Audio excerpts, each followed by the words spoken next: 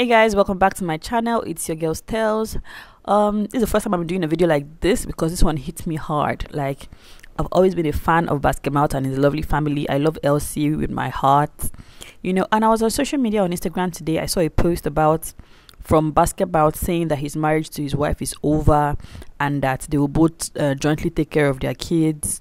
And I was like, is this a prank? Is this a joke? Can someone wake me up from this dream? Because Elsie has always been someone who is always happy on Instagram. She even made a post 6 days ago about relationship and how no one is perfect and how you need to take care of your marriage and relationship. And I'm like, this? So what happened? Like, let me even read the post so that you can even see what Basketmouth said on his post. I just feel like something is wrong somewhere. It's not ordinary, except it's a prank. He said, as much as it pains me to bring my personal life to the public space, this is an unavoidable situation. After much deliberations, my wife and I have made the difficult decision to end our marriage. As we move forward separately, we will continue to work together to give our beautiful children all the care, love, guidance, and support they need. We humbly ask that you respect our privacy as we navigate through these times.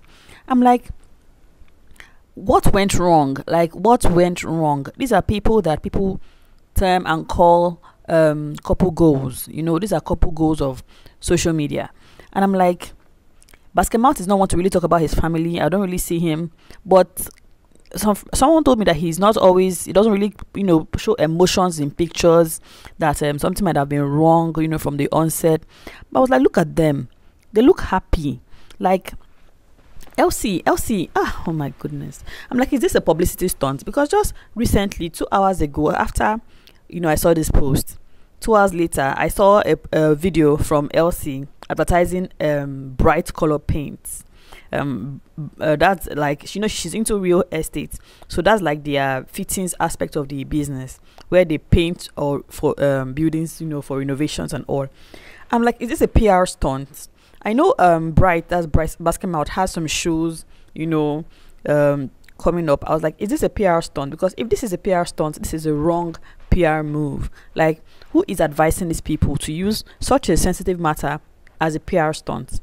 It's going to backfire, because Sheila did something like that, I think last year, and we know that did not come out well. That did not come out well. People were just against it. You don't do that. I just remember in September, Elsie made a post on Basketmouth's birthday. Said, "It's my baby's birthday today, the love of my beautiful life, my best friend, my ride or die, my joy and happiness. I celebrate you today, and I wish you many more awesome years ahead and God's endless blessings. I love you till eternity." For a woman to tell you I love you till eternity, there's nothing wrong going on. So I find they might have their disputes and all, but for a woman to tell you I love you till eternity in September, and a guy is coming to post in December that they've ended their marriage, is either she's a great pretender, or something just went, or something is wrong, or this is indeed a prank. Because I cannot even wrap my fingers around it, to be honest. People started bringing up different allegations that somebody must have cheated, that Bright has never really been forthcoming about what he's going to say. He's a personal person. He doesn't really talk about his marriage like that. But people started bringing out allegations that maybe the new baby is not Bright's baby. Maybe he had a DNA test done. So many allegations or whatnot. I was like, the problem should not be what caused them to separate. The problem should be, why are they separating? Why is it now? 6 days ago, Elsie was on social media, was on Instagram, dishing out relationship advice.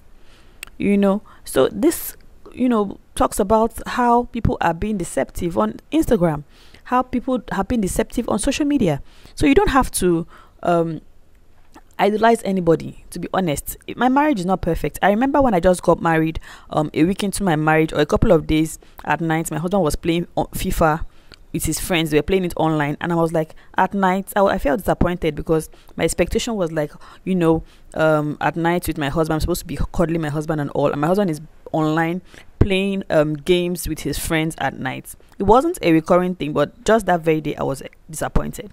And when I spoke to my elder brother about it, he was laughing at me. He was like, this guy is just trying to be happy. So do not cut it short his happiness because of your expectations. And that's what people do. People try to cut short people's happiness based on their expectations. Look at how pretty this baby is. And I feel this baby looks like her first daughter, you know. And even if everybody's saying that, not everybody, some people are, you know, saying that maybe a DNA test was done.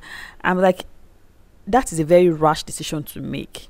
Because as of September, they were happy, you know. For her to make that post on his on his birthday, they were happy. So even if you did a DNA test and you found out, it's a very rash decision to just come up to social media and end the marriage. You know, someone even said that this post has been, you know, done before, because if you look at the post, the wordings, I think it's something I've actually read on Instablog before. I can't even remember who posted it or who made such lines. Did he copy and paste someone else's separation notice? Because if you did that, that's a very dumb thing for you to do. Sorry to say, you know, is it that you cannot craft your own words, you know? So I don't know if they're trying to generate traffic for their business or generate traffic to their page, because I know the wife, I've patronized her several times. She owns one grilling business where they do fish and chicken. So I've patronized her. I've forgotten the name of the handle, but she's doing very well for herself, and her influencing game too is also, you know, is also increasing. She's having a large following on Instagram as well. So what could have been the matter? This cannot be a cheating issue, because we've never really heard of brides, you know, seen somewhere with someone else, or she, you know. I don't really know what must have happened, what must have transpired. We are waiting to see the outcome. He has disabled his comment section on that page. But trust Nigerians now, you know, they carry last. They've gone to other posts to comment and ask how far. People have started binding and casting the divorce in. Nigerians, when we love our own, we love our own. Like, people love Basketmouth, and I just pray that he's not trying to pull a fast one on us. I just pray that I pray it's a prank, but I'm disappointed, you know, that he's using that to generate traffic to his page. I'm highly disappointed if he's actually using this to generate traffic on his page, because why would you want to? And I don't know why the men are the ones coming out now. Look at Gideon Okeke and the wife, Dara. Like, they were so happy. They had 2 sons. In fact, the wife just had a baby, I think, a year ago, too. You know, and all of a sudden, the husband came to social media and posted that they're no longer together. You know, before it used to be the ladies that used to post this thing. I remember when Tutu Diketi was Savage, they were all doing videos and all.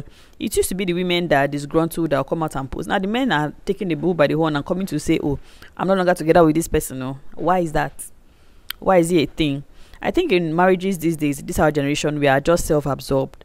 We bring expectations into our realities, and we don't try to look for a common ground. Everybody wants to hold on to his own ideologies, and I think these are the things that are affecting our marriages today. My marriage is not perfect. I know that there are some things that I would say that doesn't go down well with my husband, vice versa.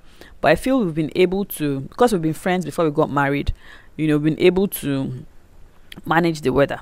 And these people were not, like, look at Anita Okoye and the husband. They were friends before they got married. Look at you know, as in that's P Square. Look at this lady. See how look at them, handsome, sorry, how peaceful they look. I remember the comments on this, her caption on this post, and she was like, bright and beautiful. Obviously his name is Bright and she's beautiful.